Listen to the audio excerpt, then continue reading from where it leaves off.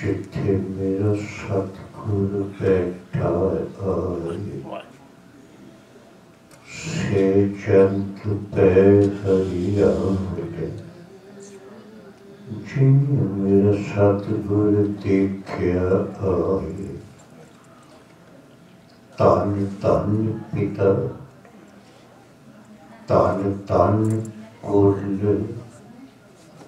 धन धन सो जननी जिन गुरु जनिया माए धन धन गुरु जिन नाम आराध्या आप तरया जिनी डिठा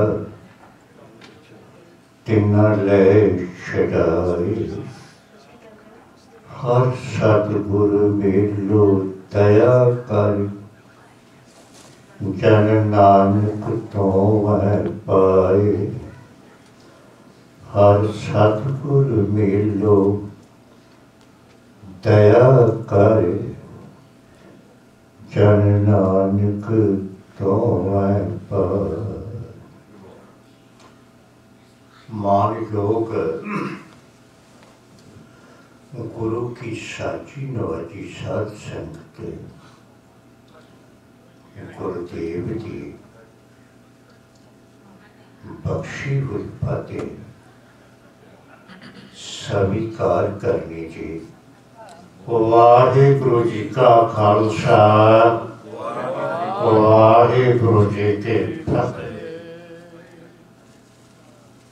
वह प्रगटो मर्द अगंदा वरियाम अकेट धन साहब श्री गुरु गोबिंद सिंह केवल के केवल एक जिन्हों का सानी संसार में होर कोई है। अज उस गरीब नवाज दाते का महान पवित्र पावन प्रकाश आगमन का दिहाड़ा आप समूह सकता गुरुदेव के कदमों के विच बैठ के इस महान पवित्र पावन दिहाड़े को मना रहे हो।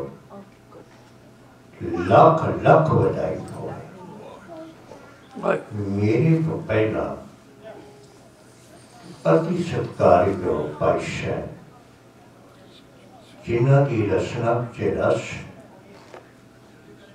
संगीत की सोझी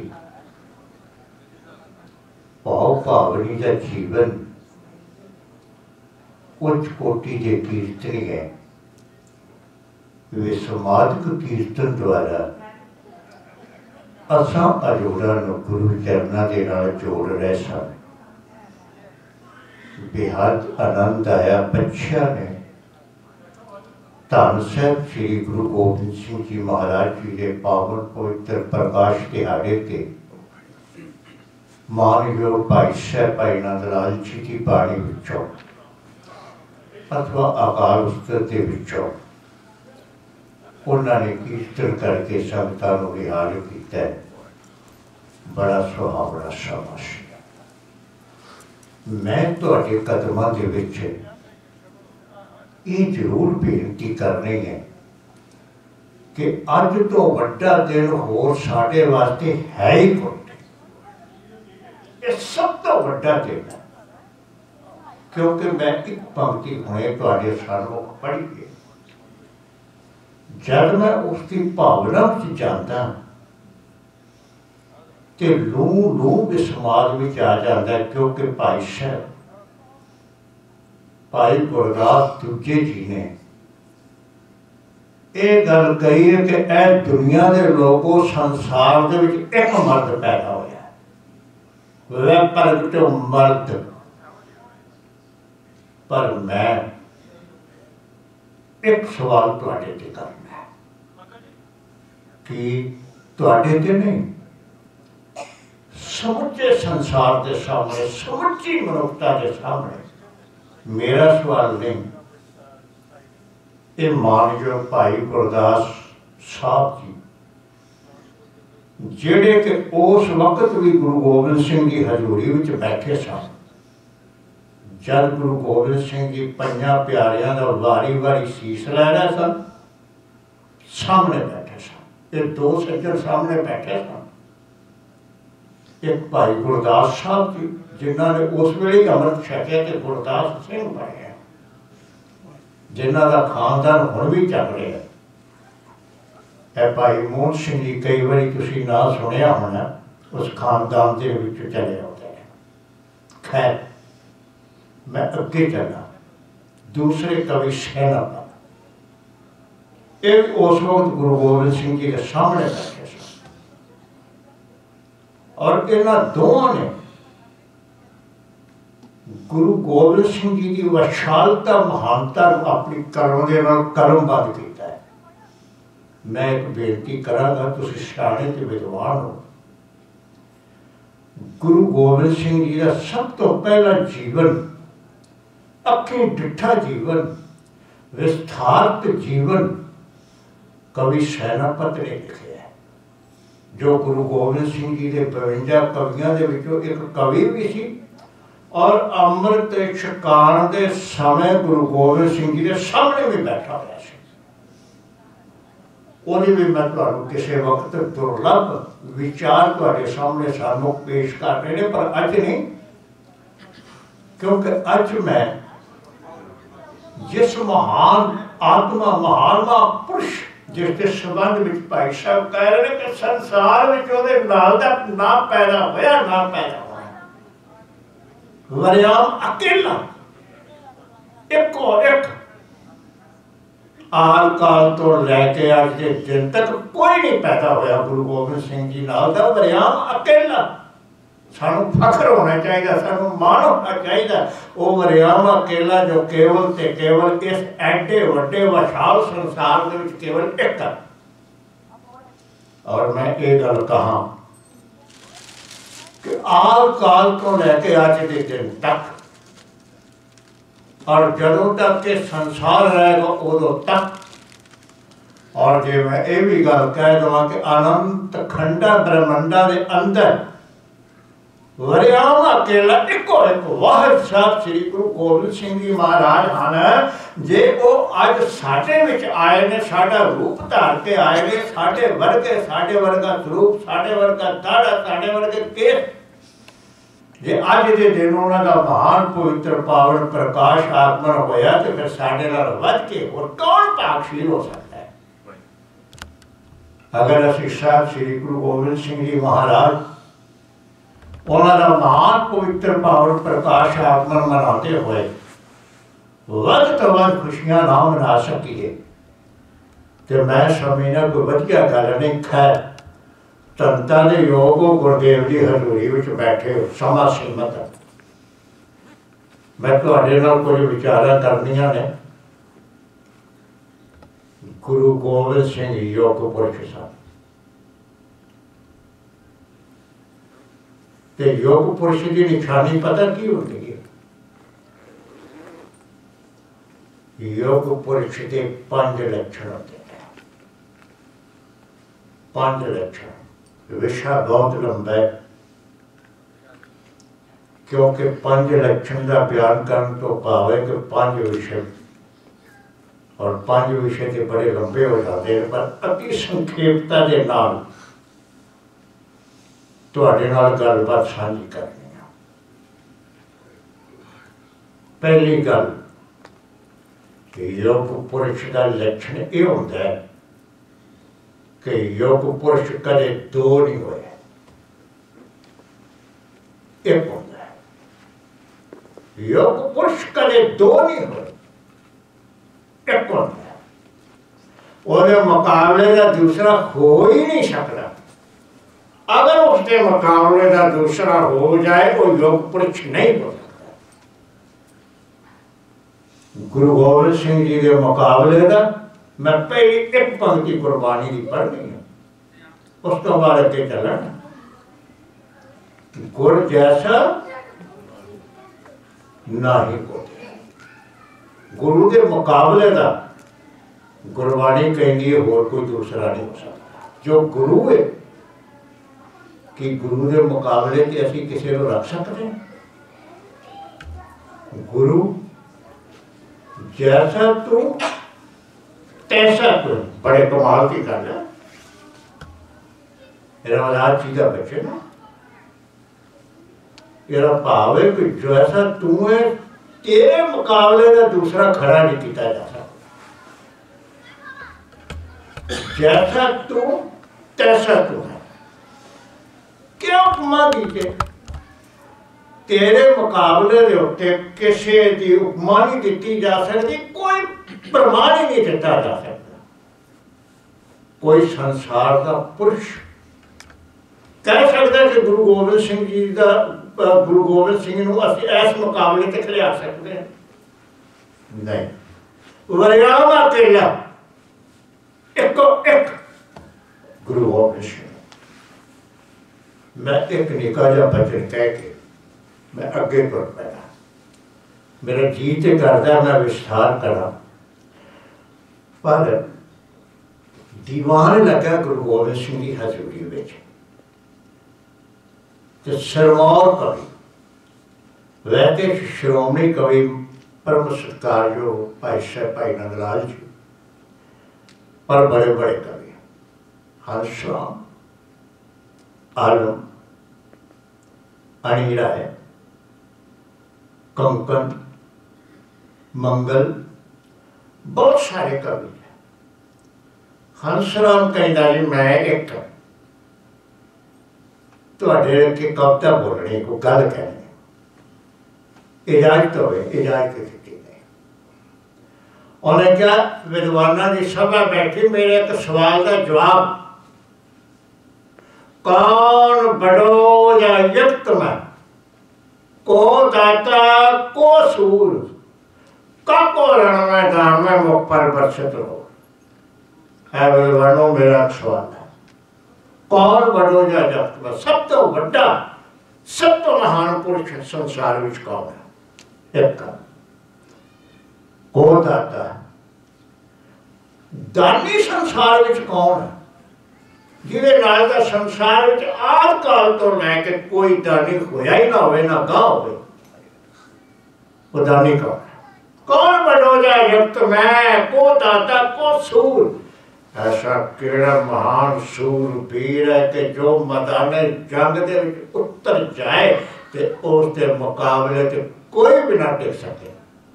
कोई है संसार में ऐसा सूरमा? है मेरे तीन सवाल है। हंसराम कहे कौन बड़ो जा जगत में, को दाता को सूर, कंको रण में दान में मुख पर बरसत नूर।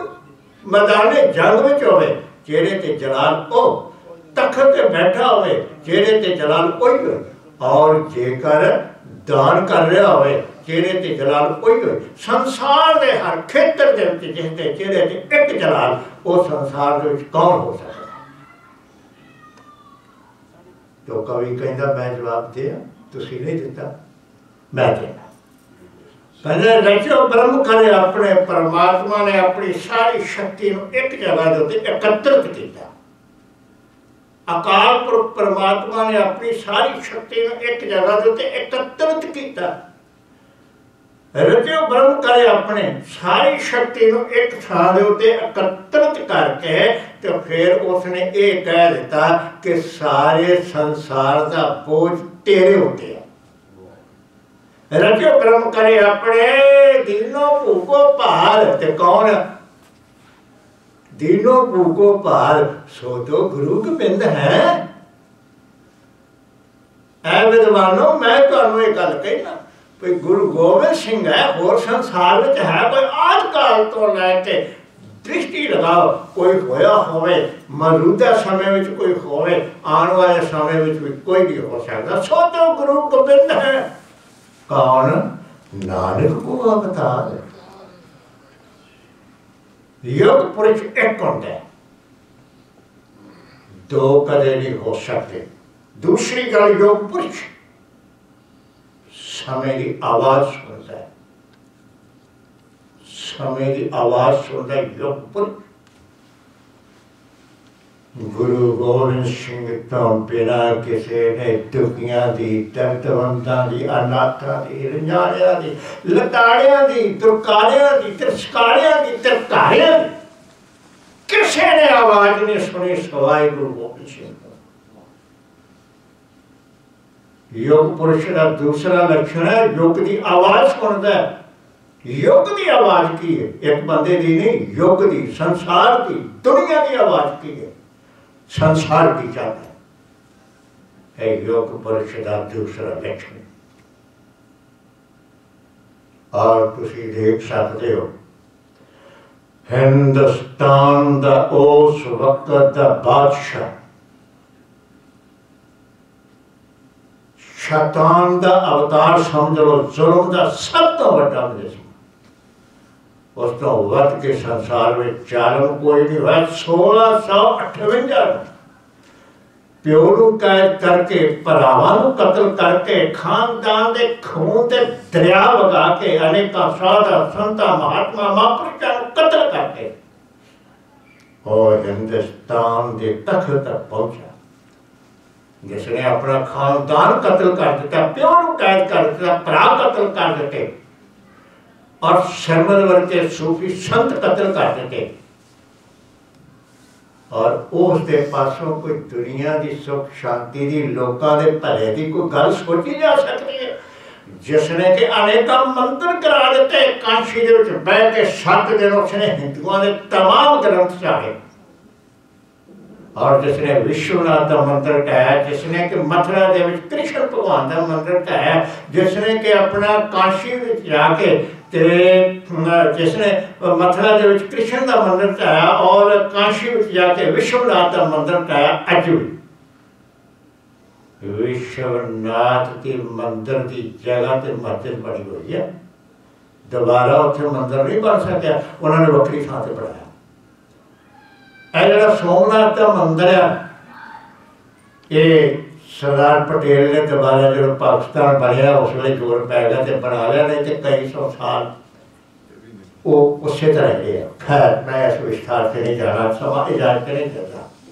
यानी कि अत का जालिम जिसने जुल्म किए, और उसने खास करके एक गल कही सी, हुण भारत के विच केवल एक धर्म होएगा इस्लाम, केवल एक धर्म पुस्तक होएगी कुरान, केवल एक धर्म मंदिर होएगा मस्जिद, और केवल एक कानून होएगा शर्म, जिसनों अपनी जान चाहिए इस्लामियत के दायरे में आता है। संसार जानता है, दुनिया जानती है, संसार काम उठा, कत्लेआम शुरू हो गए। मैं विस्तार से नहीं जाना, कुछ जानते हो। विशेष करके ये सोचा गया पहला बामण इस्लामियत के दायरे में आ जाएंगे, बाकी का आना आसान है। ब्राह्मणों हुक्म चार दिता गया, आ गया हुक्म।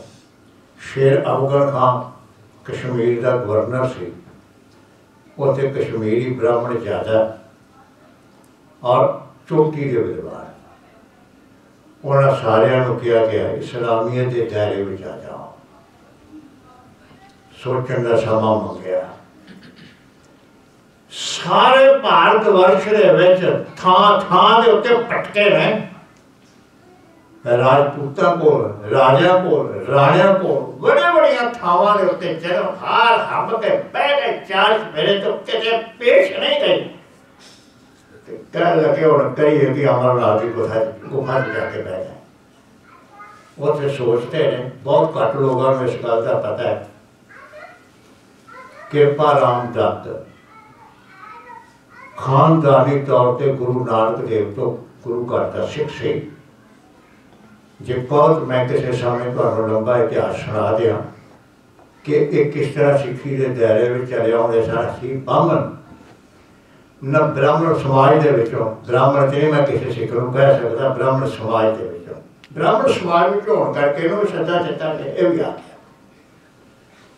चल रही सी जिस वे मंदिर दे विच गलबात, उठ के कहने लगा गल सुनो,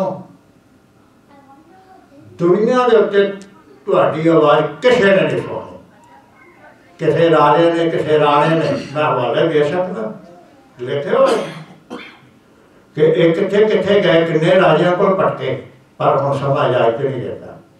कहने लगे जिथे मर्जी भरम लो तो पटक लो, तो इत्थे भी बैठे हो धार्मिक स्थान के उत्ते किसी देवी देवते ने भी तुहाडी आवाज़ सुननी नहीं, जिन्ना मर्जी जोर ला लो। वो कह लगे तुसी की कहना चाहते हो? कहना मैं तुहानू एको गल कहांगा कि सवाए गुरु नानक के घर तो तुहाडी आवाज़ किसी नहीं सुननी, तो बांह तुहाडी किसी नहीं फड़नी। वो कहने लगे साड़ी तो कोई पहुँच नहीं। कहने लगा पहुँच क्यों नहीं, मैं चलता तुहाडे नाल। कहने लगे कृपा राम फिर तू साड़ी अगवाई का है। मैं कृपा राम के संबंध में एक निकी जी गल कह दिया। कृपा राम भाई अड़ू राम का पुत्र से, गुरु नानक देव जी तो खानदानी सिख चले होते सन।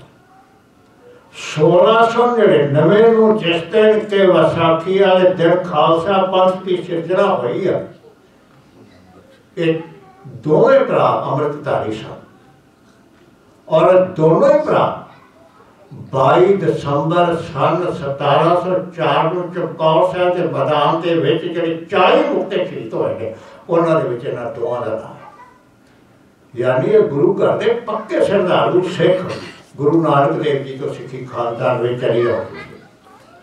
और इस दे नाल भाई मती दास, भाई सती दास दरगाह मान ये ब्राह्मण समाज विचों सन। इन्हां दी सती भूआ उन्होंने घर के विच सी। एक लंबा इतिहास है। आम तौर पर असीं सिख इतिहास पूरी तरह पढ़ते नहीं, सानूं ज्ञान घट ही होता है। ये उठ लैके आ गया गुरु तेग बहादुर साहब जी के कदमां दे विच। विसार च न जावा, दीवान में सन्नाटा छाया हुआ है, खामोशी बसती। गुरु गोबिंद सिंह सभा में प्रवेश करते हैं। गुरु तेग बहादुर साहब जी को नमस्कार करके कोल बह गए। पिता वल तकिया, कहने लगे पिताजी ये कौन बैठे हुए हैं? अखा जासो, शेरे की उदासी, गमगीन हालत, मौत वर्गा सन्नाटा छाया इन्हां दे उत्ते। गल की है? ते मैं एक गल कह दिया, जिहड़ी गल कहनी सी वो एक, जिस वेले ये दरबार में पेश होए उस वक्त गुरु गोबिंद सिंह अजे आए नहीं सन। उस 2 मिनट बाद आए। जिस पेश हो कि कृपा राम अगे लगे, कि कृपा राम अगे लगा तो इन्हें समुचे ब्राह्मण समाज या हिंदू समाज वालों की किया। मानयोग भाई संतोख सिंह जी कहते हैं इस तरह ने बाह अगे की। कहने लगा अब हिंदू की राखो टेक, नहीं ते जग में रह न एक। गुरु तेग बहादुर अब हिंदू की राखो टेक, अब हिंदू की खुद बचा लो इन्हें हिंदुआ, नहीं ते जग में रह ना एक भी हिंदू दुनिया च नहीं रहता, सारे खत्म हो जाते। केवल तो केवल वाह एक तू है जो बचा सकेगा। गुरु तेग बहादुर साहब जी ने आवाज सुनी। दूसरा लफ्ज उसने किया, बाह हमारी पकड़िए गुरु हरगोबिंद के नंद, बाह हमारी पकड़िए गुरु हरगोबिंद के नंद, साड़ी बाह फड़ लो। गुरु हरगोबिंद के नंद, नंद कहते पुत्र नूं, गुरु हरगोबिंद साहब के पुत्र गुरु तेग बहादुर साड़ी बाह फड़ो। तो गुरु तेग बहादुर साहब बैठे ने, खामोश ने, जवाब कोई नहीं देता है। सब ज्यादा साहब धन साहब श्री गुरु गोबिंद सिंह जी प्रवेश होते हैं। कहने लगे पिताजी गल की कहते ने बेटा गल है कि फिर किवें हो सकता है। गुरदेव कहने लगे पुत्र जेकर कोई संसार का महान महापुरुष अपना बलिदान दे, कहने लगे गुरु तेग बहादुर पातशाह, अपना कहने लगे गुरु गोबिंद सिंह जी, कहने लगे पिताजी तुहाडे नालों वध के संसार में होर कोई महान महापुरुष नहीं। किसने आवाज सुनी? किसी राजे राणे ने सुनी? गुरु गोबिंद सिंह जी महाराज ये गल कहते हैं पिता जी जे इन्हां दा धर्म बचदा, आवाज सुनी ना दुखी दुखियारियां दी ते कह दिता पिता नूं जाओ तुसीं कुर्बान हो जाओ, तुसीं कुर्बान हो जाओ। कि कोई संसार दे विच ऐसा हो सकता है जिहड़ा अपने बाप नूं कहे वाहद गुरु गोबिंद सिंह एक जिसम जिन्हां ने कि उस समय दुखी लोगों की आवाज नूं सुन के अपने पिता नूं कुर्बानी वास्ते तोड़ दिता। युग पुरुष समय की आवाज सुनता है। तीसरी गल युग पुरुष शेर मार देता है। गुरु गोबिंद सिंह जी ने की संसार को हर प्रकार की शेर मार्ग नहीं दी, त्याग प्रत्याग नहीं किया, वीर रस को उजागर नहीं किया। विस्तार से नहीं जाना क्योंकि समा हो रहा है, मैं समाप्ति कर देनी। तीसरी गल कि युग पुरुष संसार को शेर मार्ग देता है। हिंदुस्तान के कायना का बुजदिलों का देश चलिया होता है, सदियों तो एक दिन तो नहीं।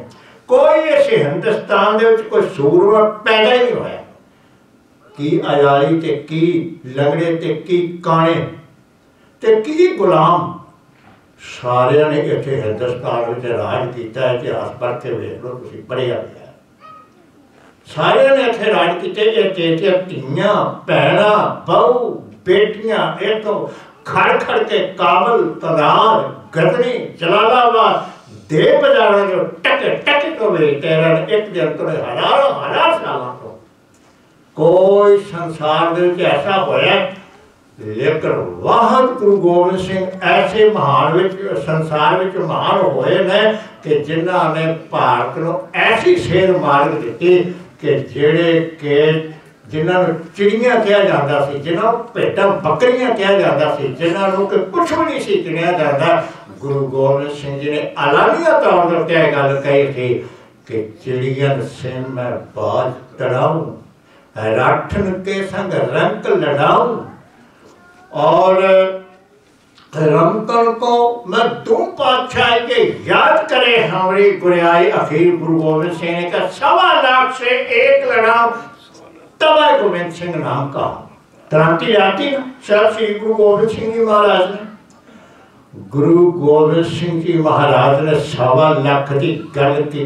कभी तुसी 23 दिसंबर 22 दिसंबर की गल नहीं करता, उस तो अगले दिन की 23 दिसंबर अंदर कौन है? भाई संगत सिंह, भाई संत सिंह, दो ही बैठे ना कर 12-10 लाख अंदरों दो ही मुकाबला कर रहे हैं।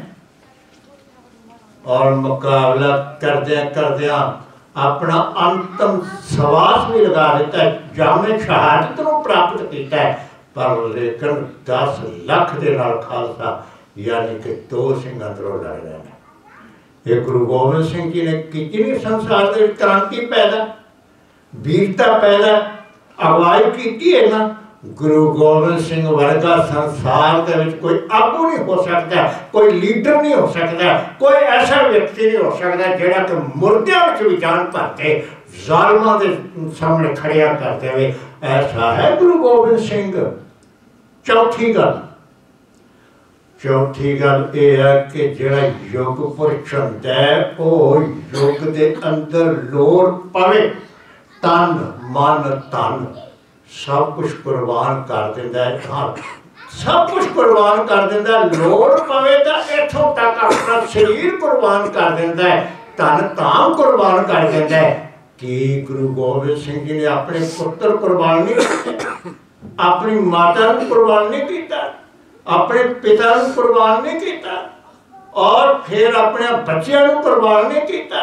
मैं तो ये गल कहना है कि मई सन 1704 तो लैके 22 दिसंबर सन 1704 की रात तक इतिहास पढ़ के वेख लो जे 25-30 हज़ार तो घट सिंह शहीद होए होण ते जिथों मर्जी पढ़ के वेख लो, इस तो थले उपर होणगे।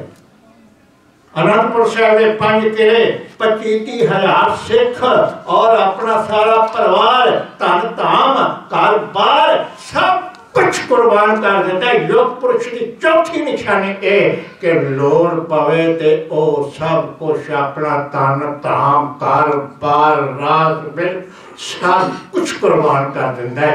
गुरु गोबिंद सिंह योग पुरुष सन और ये मिसाल उन्होंने तो मिल सकती। पंजवीं गल कह के मैं समाप्ति करांगा। योग पुरुष एक अजिही घटना को जन्म देता है जिहड़ी घटना संसार दे विच अपनी मिसाल आप हो और उसके नाल दी होर कोई मिसाल ना हो। वो थी गुरु गोबिंद सिंह जी महाराज ने 1699 वैसाखी के तिहाड़े के तलवार की नोक से 5 प्यारियां की चोण करके खालसा पंथ की सिरजना करके खेत तक तो थले उतर के उन्होंने 5 प्यारियां के अगे गोडे टेक के अमृत की दात मंगी है। संसार के विच जिहड़ा योग पुरुष होंदा है वो यही घटना नूं जन्म देंदा है जिहड़ी संसार के विच दूसरे किसी ने कीती ही ना होवे। ते मैं एक बारी फिर वो गल कहा जिस गल तो मैं शुरू होया सा कि मानयोग भाई साहब भाई गुरदास दूजे जी कहते हैं ना कि वह परमटो मर गया गंबड़ा वरियामा अकेला वाह वाह गोबिंद सिंह आपे गुरचेला में गल की सी कवि सेनापति की गुरु गोबिंद सिंह का हजूरी कवि जिसने कि गुरु गोबिंद सिंह के मुबारक जीवन को अपनी कलम के नाल आप लिखा है। वो कहता है गुरु गोबिंद सिंह जी तख्त उतर के कहते हैं कि गुरु गोबिंद सिंह जी तख्त उतर के थले कहते रहे खालसा जी अमृत छकाओ अब शंकरा कीजिए सावधान हो कीजिए मोए अमृत छकाओ तुम अमृत छकाओ मुझे जैसे तुम लीनी हो जिस तरीके नाल तुसी अमृत छकिया ना मैं गोडे टेक के हाथ जोड़ के तुहाडों अमृत की दात मंगदा पिया ये दात मैनू भी दे दिओ। योग पुरुष संसार में एक होता है अपने जमाने होता है नहीं आद काल तो लैके अंत तक ही कोई नहीं गुरु गोबिंद सिंह वर्गा। दूसरी गल योग पुरुष समय की आवाज़ सुनता है। तीसरी गल योग पुरुष समय को सेहत मार्ग देता है।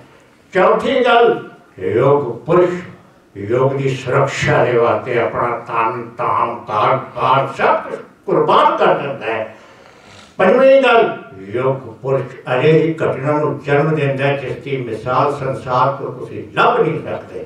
गुरु गोबिंद सिंह जी योग पुरुष और उन्होंने नाल दा संसार विच ना कोई होया ना किसी ने होना है।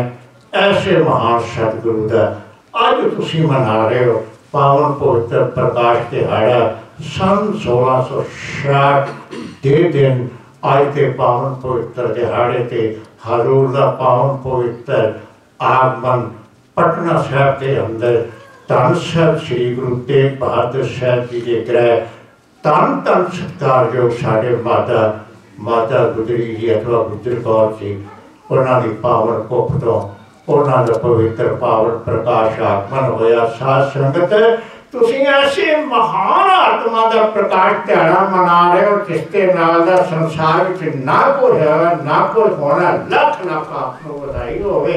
मेरिया होइयां भुलां नूं क्षमा कर देना। कोई गलत लफ्ज़ किया गया होवे तो तुसीं अनजान समझ के माफ कर देना क्योंकि ये योग पुरुष की व्याख्या बहुत लंबी है कुछ समय होनी तो औखे है पर संक्षेप से लफ्जा विचार के यतन किया है इतने शब्द स्वीकार कर लेने कि गुरुदेव बख्शिश करे उन्होंने दर्शाए मार्ग जो के चल के असीं अपना लोक सुखी ते परलोक सुहेला कर सकीए जी। वाहिगुरु जी का खालसा वाहिगुरु जी की फतेह।